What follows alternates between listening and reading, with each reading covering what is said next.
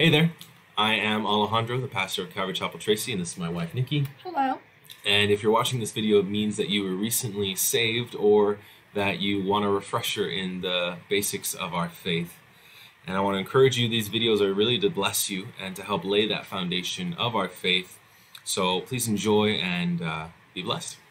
Know that we're always praying for you, and you can reach out at any time. You can find us on our website, calvarytracy.org. You can find us on Facebook, Calvary Chapel Tracy, or on Instagram at Calvary Tracy. Yeah, we'd love to hear from you. God God bless you. bless. All right, well, welcome back to the second video for you. We're really excited that you have received the Lord, that you're growing in your faith. And what I want to do today in this video is just give you more about the basics, kind of practical stuff of what it means to be a believer, what it means to be a Christian. We'll go into where we were last week on last video on Romans 12 and finish up that topic on spiritual gifts and what it means to serve God. And then we'll go into a little bit on the kind of basis of the Christian life, the kind of the things we devote ourselves to, the things that are the building blocks of a mature, growing, walking by faith kind of Christian life. This might all be new to you, and that's okay, but that's why the video exists, to introduce you to all these things. Before I do that, like I did last time, showing you a resource on Blue Letter Bible, I want to show you another resource as we get started. So let me shut myself off here. This is what's called the Calvary Chapel Association website. That's what we are as a church. We're a Calvary Chapel. And, there's a lot of great churches out there. But for now, I guess I just want to introduce you to who we are. And there's a couple things here. You can go to what's called the church locator, and you can type in any zip code. Like, let's say we are going down to Southern California for a chance. This is where my family lives. And look, there's all the Calvary Chapel churches that you could find to visit for a day or something. What if we're staying up here closer home? There we are, Tracy, and here's all the Calvary Chapel churches in this area. So that's a really cool thing if you ever move or have family outside of town and you want to encourage them to go to a good Bible teaching church. Another thing that you have here, which I think might be even better for you as a new believer, is under resources, the teaching library. If you go to the teaching library, you go here to buy chapter or by book, or you can go by teacher. I'll go by teacher for now. What you have is loaded up all these different career pastors. These guys have been teaching the Bible for decades and decades, each of them teaching verse by verse through the Bible.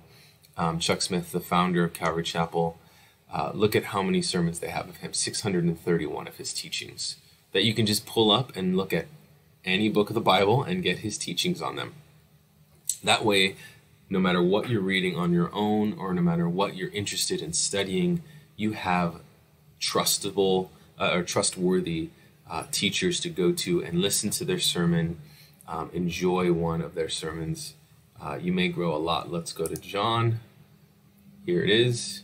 And you can just click on it and get right into it from there. And then there's other resources, like I said, on Blue Letter Bible, which we looked at last time. So let's go to Romans. All right, here we are in Romans again. Like I said, we're going to finish off that little topic there on the gifts of the Spirit. So what we have here, Romans 12, we jump down to verse 3.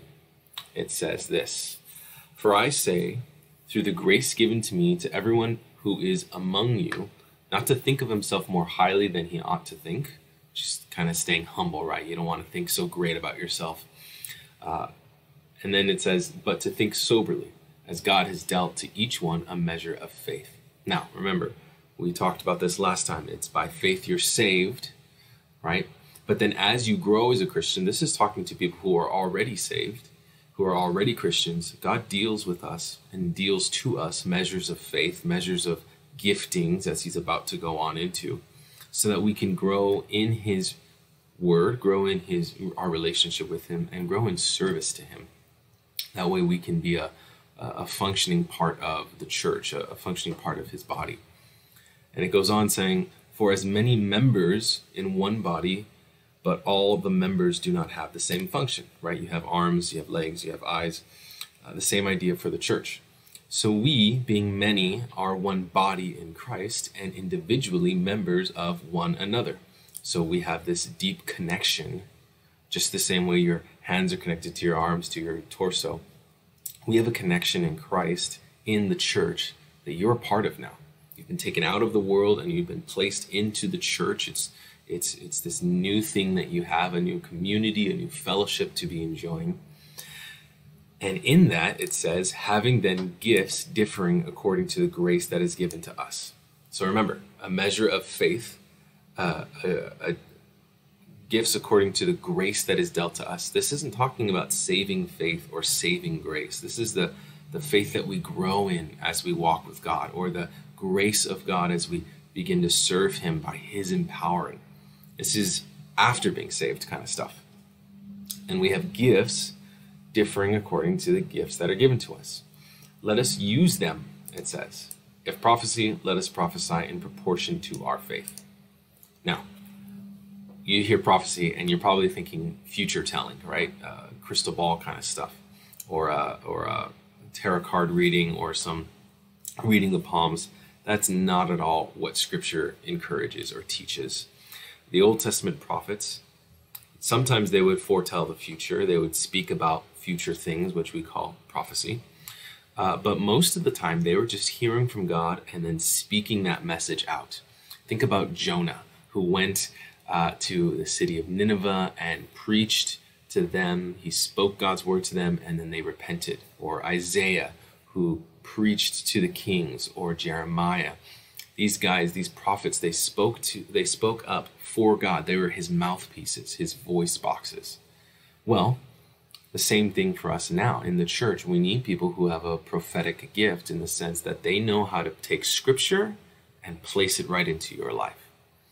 It's a really encouraging thing when you're going through some sort of trial or troubling moment, and someone just has that perfect verse for you. And they bring it out and they explain it to you, and they foretell, not the future, but I think it's called forthtelling is the way we kind of break it up. Foretelling the future sometimes, but most of the time forthtelling, just bringing forth to you the word of God as it's meant to be. Someone might have a particular word of encouragement or word of wisdom for you, some way that they have to tell you something from God. And it may be things you already know, or that we all know. It's things out of Scripture that we've read 1,000 times, but the way they can bring it up in the right moment, man, it's a gift for someone to be able to take the correct teaching of Scripture and bring it to the correct moment that someone needs. Forthtelling. Then it says, or ministry, which is service. Let us use it in our ministering. Some of you are just great hands. You know, you can get up, you can do something, you can put your effort into it, your work into it, make something good out of something that would have stressed other people out. We need people who are just servants, just worker bees who get things done, you know? How many times has a church needed to set up 1,000 chairs for some event, or you do the VBS for the kids and you turn the whole church into a big children's ministry event. Well, at the end, we need to clean up, you know?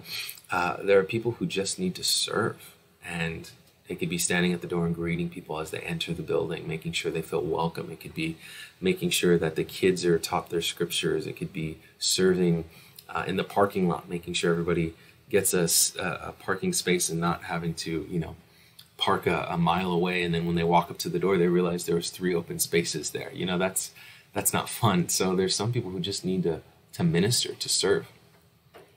Then it says, he who teaches in teaching. Well, that's what I'm doing. I'm teaching the Bible to you. That's my main gift. That's one of the reasons why the Lord's called me into being a pastor. But there are other teachers in the Bible, or there are other teachers in the church. Children's ministry teachers who teach the kids the scriptures. There's a youth ministry. We want to teach the youth the scriptures. There's a teaching in the sense of biblical principles. Every once in a while, we'll do a Dave Ramsey class Financial Peace University so we can teach Christian people how to do Christian things with their money. It shouldn't be that as you walk with God that you're broke when you're just not budgeting properly, when you don't know how to pay your bills, when you don't know how to take care of yourself with insurance. I mean, let's just teach people things they need to know so that they're taken care of. It doesn't mean everybody's going to be rich, but at least we know what to do with what money we have. There are teachers in the body. And it says, he who exhorts in exhortation. There's someone out there who's just really good at encouraging people. They can see how someone's gifted, they can see how someone's doing well, and they can just come alongside them, come to befriend them, and just encourage them to go even farther. It also is an exhortation when you maybe have to correct someone. You see them doing something wrong, you see them, maybe preaching a false thing that's not scriptural. Sometimes somebody's gifted to exhort them to better teaching, to better practices outside of the sin or the problems that they're getting themselves into. He who gives with liberality. Some of us are blessed to give more than others. For some people, giving $5 breaks their back. For others, giving $500 doesn't make a difference. Whoever can give should give. And the reality is that everybody can give, but it just depends on the heart of the person of what they'll give. And may it all be unto the Lord. May it be with a cheerful heart. Something you'll never really hear us talk about at the church is how much money we need, because we don't really care. We trust that God's going to bring the money that the church needs. Another thing that you might be able to give is give services. There's a friend of mine who is a mechanic, and something he gives to the people he loves is free mechanic services, and he gives discounts at his shop just because he's trying to give to people to bless them. There are others who give in different ways. One of the things that we do as a church to give, and to give liberally, to give with just great generosity, is we do the Operation Christmas Child every year, where we get shoeboxes together of gifts for Christmas gifts, and pencils and coloring books and little toys and maybe some little Bible things, and we send them off to who knows where. Thousands and thousands of churches do this, and what it does is it allows missionaries to show up with a gift and then the gospel presentation. That's one way that we give as a church. So let's learn to be givers. Then it says, he who leads with diligence. Now, I'm leading the church as the pastor, but there are some people who lead the children's ministry, others who lead the men's and women's ministries, people who lead our mission trips. That's just a gift that God can give some people. Maybe you're a leader in the workforce outside of church. How could God take those lessons you've learned and turn them into church mentality, church ways? Some things won't compute because you don't run the church like a business, right? But there are some things you can bring in, and you can even fashion more to be more like Christ and more godly, so that you can be a good leader within the church or in your own home. As husbands are supposed to be the leaders of their home, spiritual leaders of their home. How can you lead your wife and kids unto God's glory, leading them to good things, to biblical things? He who shows mercy with cheerfulness. That's another thing. Some people, let's say it like this. When someone's hurting and they need a shoulder to cry on, they need someone to be there with them. Some of us can't do more than 5 minutes because it brings us down. We don't know what to say, and we just kind of get stressed out, and we just need to get out of the room. Others of you, as God gifts you with these things, He's going to give you a gift of mercy where you can be the person who can be at a dozen funerals and it doesn't harm you. You can be the person who shows up to someone's house to cry with them when there's been some tragic event or when they've heard a bad diagnosis. You can bring mercy and cheerfully bring mercy to them, just to be there for them, to love on them. It also has to do with the way that we rebuke or we discipline people so that they get out of their sin. Well, we need to do that in a way that's merciful. We don't just beat people over the head with scripture telling them that they're so bad and they need to change. There's got to be a way that we mercifully, lovingly, even politely, we could say, bring them to a place within their walk where they change. Now, if you've just received the Lord, this might all be so much for you. You're just thinking, that's too much. I don't know where I'm going to be, what I'm going to be doing in the church. I just started going to church. That's okay. These are just things to introduce you to, so that as you grow in the Lord, you can be praying, God, what do you want me to do for you? How can I serve you? How can I serve my brothers and sisters in the church and grow in a way that honors him? Now, next thing I wanted to do with our remaining time here is go to Acts chapter 2. Acts chapter 2 is the beginning of the church. That's when the church first started. Jesus died and resurrected. And then 50 days later, on the day of Pentecost, Penta mean 50 days after, there was another festival, another Jewish feast. Jesus rose again on the day of first fruits. That's that. He died, just after Passover. Then it was the day of first fruits, and then 50 days is Pentecost. Well, each one, the Lord did something specific on them, those celebration days.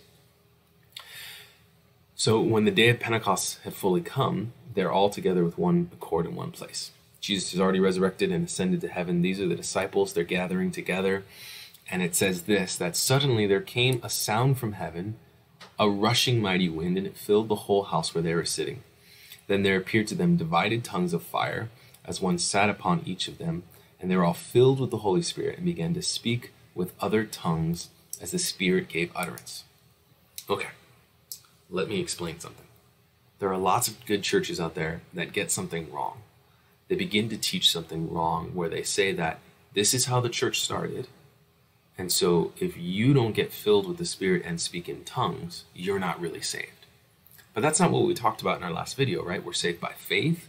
We're saved by the grace of God who saves us. Nothing we do after that is the irrevocable sign from God that we've been saved. What we have here is a specific story about how God decided to start the church. They were filled with the Spirit and they began to speak in tongues. They spoke other languages that the Spirit allowed them to do. This is a wonderful thing, and that gift still exists, but it is, as we read in 1 Corinthians, it's kind of like we just read in Romans. It's a measure of grace given to some people and not to others. You can be saved and not speak in tongues, so don't even worry about that if that is brought to you. Nothing we do saves us. No work can make us saved. And after we're saved, no specific thing proves that we're saved. No sign from anything. It's just simply that if we grow in our love for God and our love for people, that's what Jesus said, that we would know, that people would know us by our fruits. The fruit of love and joy and peace in the way we treat people, not by speaking in tongues or foretelling the future or anything else. So it goes on, it says, there were dwelling in Jerusalem Jews, devout men from every nation under heaven. When the sound occurred, the multitude came together and they were confused because everyone heard them speak in their own language. So this is how God decided to start his church, by reaching people from all different places. And they were amazed and marveled, saying to one another, look, are not all these men Galileans? Now, what happens here is that we have Peter's sermon. The Apostle Peter stands up. He preaches this amazing sermon about who Jesus is and how it's God's will that they would, know him and love him as the Messiah. Where is it? He quotes from David and Joel and all these different places in the Old Testament. And what he wants them to do is see who Jesus is. This is the same kind of message that maybe you heard, received the Lord, and now you're watching this video. So look at this. He ends the sermon saying, therefore, let all the house of Israel know surely that God has made this Jesus, whom you crucified, both Lord and Christ, the Savior, right? And it says they were cut to the heart and said to Peter and the rest of the apostles, men and brethren, what shall we do? What shall we do? So they were cut to the heart. They had this emotional, spiritual, internal moment. The word of God has been preached to them. It cuts to their heart. They believe now. And they say, what should we do? Now that we know this truth, they're going to act on it. Well, what's in the middle there? It's their faith. They can't act on something that they don't believe is not true, right? That they believe isn't true. Because they heard the truth, believe it, and now they want to act on it. And so what are they told to do now that they believe? Repent, which is to turn around, to 180 kind of turn away from your sins, To repent is to say, I used to cuss, now I'm not going to. I used to sleep around, now I'm not going to. I'm going to change my ways. Repent and let every one of you be baptized in the name of Jesus Christ for the remission of sins. Okay, so say no to your sins, get baptized, and you shall receive the gift of the Holy Spirit. This was the call from God, that if you truly have heard the truth, and you truly believe the truth, and you truly want to act on the truth, then this is what you should do. Turn from your sins and get baptized. So we're going to go over 6 points here in this little chapter on the practical things of Christianity, things that we live up to, things that we live by God's grace for. First one is that we repent of our sins as Christians. We give up things that we know we shouldn't be doing any longer. Sometimes it may take us a while to fully overcome them, but eventually, as God desires, we move on from things. When I was younger, I used to curse a lot. Every other word was a curse word. And it was by His grace that I saw that that was wrong, and I began to say no to it. And slowly but surely, my tongue was purified, we could say. There are other things that we do that we have to realize that God is calling us to say no to and change. Second thing that you Christians do is Christians get baptized. So I want you to be praying about when the Lord is calling you to get baptized. What in the in the New Testament, when every believer got saved, baptism was something they did within days or weeks of getting baptized. They didn't wait years and years and years. Baptism was that outward sign, that kind of symbolic ceremony that said to everybody, hey, I believe, and I'm going to show you that I believe by getting in the water. They go under and they come back out. And it's this symbolic way of saying Jesus died and rose again. And so now that I believe with Him, and I believe in Him, I've died to my old life and I've come to a new life in Jesus. And so I want you to be praying about getting baptized. And if you want to, just let me know and we'll baptize you. It's an exciting thing. Baptism doesn't save you, right? We talked about that. We're only saved by grace through faith. But it's not saving, it's more showing people. Now, there's plenty of people who got baptized who weren't really saved. And that's just how things go sometimes. But if you truly know Christ, then you're going to want to get baptized. And they continued steadfastly in the apostles' doctrine, fellowship, breaking of bread, and prayers. And so I'm going to take these one by one, starting with the apostles' doctrine. So what is doctrine? Well, doctrine is simply the word for teaching. Teaching. Doctrine is teaching. The doctrines of Scripture are the teachings of Scripture. It's just a kind of a Bible-style word for that. Psalm 119:11 says this, your word I have hidden in my heart that I might not sin against you. Why do we want to know the teachings of Scripture? Well, it helps us not to sin against God. It teaches us the things we need to know so that we can walk with God purely and holy.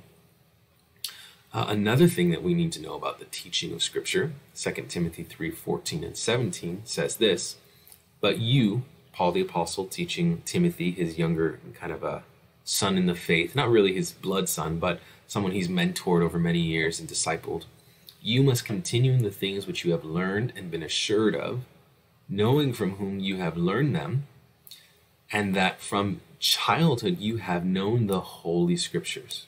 So he's talking about the Old Testament, right? You've known the Holy Scriptures, which are able to make you wise for salvation, knowing, right? Wisdom, knowing how to be saved through faith which is in Jesus Christ. How are we saved? Simply by faith in Jesus. And then it says all Scripture, everything that God has given us that we call Scripture, the Old and the New Testament, is given by the inspiration of God. Literally, that's the Greek word saying God breathed, that God breathed it out, and is profitable or useful, we could say. Profitable for doctrine, that's teaching, reproof, that's pointing out what's wrong, correction, telling you how to do it right, and instruction in righteousness, training you to do it right for the rest of your life, to be righteous. That the man or woman of God may be complete, thoroughly equipped for every good work. So Scripture grows us.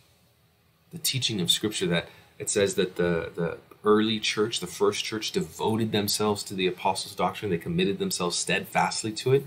That's what makes us able to do good works for God. Isn't that great? It helps us to learn the right things, point out things that are wrong in our own thinking, change what we've been thinking or doing, and then grow in righteousness to be more like Jesus. So, then we have breaking of bread, which most people call communion. That's what it's, traditionally been called. Breaking of bread is communion. Matthew 26 through 30 says this, "And as they were eating, Jesus took bread and blessed it and broke it and gave it to his disciples and said, 'Take, eat, this is my body.'" So this is the Last Supper. This is the Passover meal right before Jesus is arrested and crucified and then resurrects. He's sitting with his disciples and he says, "Take, eat of the bread. This is my body." Now, it's not literally his body. And even now, as we take communion at church on a Sunday morning, we're not eating human flesh. Like, that's not what we're doing. We're eating a cracker, a piece of bread that symbolizes his body. Take and eat, consume, take it into you, have, connection with it is the idea. Be one with Christ. It is his body. And another passage says that it's broken for the sins of the world. Then he took up the cup and he gave thanks and he gave it to them, saying, "Drink from it, all of you, for this is my blood of the new covenant, which is shed for many for the remission of sins." Again, this kind of wiping away of sins. "But I say to you, I will not drink of the fruit of the vine from now on, until that day when I drink it new with you in my Father's kingdom." And when he had sung a hymn, they went out to the Mount of Olives. So the bread and then the wine. The wine is to represent the blood of the new covenant, this new agreement that God has with men, that they would just simply know him and love him by faith and grace. This is what he's doing. He broke his body as the sin sacrifice, and he gave his blood so that we could be saved. So when we take communion, what we're literally doing is we're reminding ourselves of what Jesus did in the past, and we're reminding ourselves that Jesus is coming again. It's not literal blood, and even at our church, we don't take actual wine, we take grape juice, because some of our members in the fellowship could have, trouble with alcohol. We don't want to get anybody in trouble, so we just do grape juice. And while we do this, we're just reminding ourselves of the goodness of God to send Jesus to die and to resurrect. The payment for our sins and the proof of the payment was accepted. Communion, if you dedicate yourself steadfastly to the breaking of bread, communion, what you're doing is you're dedicating yourself to remembering what Jesus did often and knowing that he's coming again. And the other one was prayer. And I want to say three things on prayer. First, a good way to pray is to help yourself, because sometimes we start to pray and we don't know what to say. You could pray through adoration, confession, thanksgiving, supplication. The word acts, which is a name of the book of the Bible, so that kind of helps us remember. Adoration. Start off your prayers by saying, Holy Father in heaven, you're so good to me. I love you. Thank you for your goodness. You're so merciful to me, and thank you for the scriptures, and you're a holy God. You're a mighty God. Just kind of talk about how good he is to him, because it's helpful for our own hearts to just adore God and to talk to him out of love. Then confession. Repenting of your sins is confession. You talk to the Lord and say, he already knows what you've done, so you can't hide it. But confessing it to him just kind of gets you on the same page with God, that you agree with him that it was wrong and that you're going to change. By his grace, you're going to change. Thanksgiving. There's a lot of things to be thankful for before we get to supplication, which is the technical term for asking for things from God. You want to tell him about how thankful you are for what you do have before you spend time asking for more things, more blessings, more change. Oftentimes people treat prayer like a wish list, like talking to God like he's Santa Claus. I'd like this for Christmas, and I want this for, in my life. I want this and this and this, right? Prayer isn't sitting on Santa's lap asking for, presents. Prayer should be a lot more adoration, confession, and thanksgiving before supplication. If you can make each of these, 2 minutes here, 2 minutes here, 2 minutes here, 2 minutes here, if you can make it that kind of equal prayer life, very balanced prayer life, you'll be really growing in the faith. Here's a verse on prayer out of Colossians. It says, continue earnestly in prayer, being vigilant in it with thanksgiving. Right? We just talked about that. Meanwhile, praying for us, also for us, that God would open to us a door for the word to speak the mystery of Christ, for which I am also in chains, that I may make it manifest as I ought to speak. So Paul the Apostle again, writing to the church in Colossae, the Colossian people, he says, pray for me. Be praying and pray diligently, vigilantly, not absent-minded, not half asleep, right? Be vigilant in your praying with thanksgiving, and pray for me. It's okay to ask for prayer. Even the apostles asked for prayer. He says, pray for me that God would open doors up so that I could preach who Jesus is, for which he's in chains. Paul's actually in prison for preaching, and now he's praying that he could get out of prison and keep preaching. Isn't that great? I want to be able to pray for people, and I want to be open to having people pray for me. That's a really good thing. Now, just bonus here, I'll throw in here worship, because worship, kind of songs and praise, singing songs at the church, worship is basically prayer set to melody. We sing to God about him or adoring him, thanking him for who he is, and even some of the worship songs are even asking that God would, draw near to me and that I could, change in my life. Worship is prayer to melody. And last but not least, we have fellowship. Here's a good verse on fellowship. What fellowship is that community we were talking about. We're one body in Christ. We're one people in Christ. Our local church is just an expression of the church at large, where there's Christians all over the world. Well, what I want for you to have is a good idea about this connection you have. It's fellowship. It's not just friendship, where friendship I could talk to another Christian brother about movies and TV and our favorite music and our sports teams for hours. That's good friendship. But fellowship is that deeper connection where you're not just two Christian people talking about the same subject, but you're talking about Christ. You're growing each other in Christ.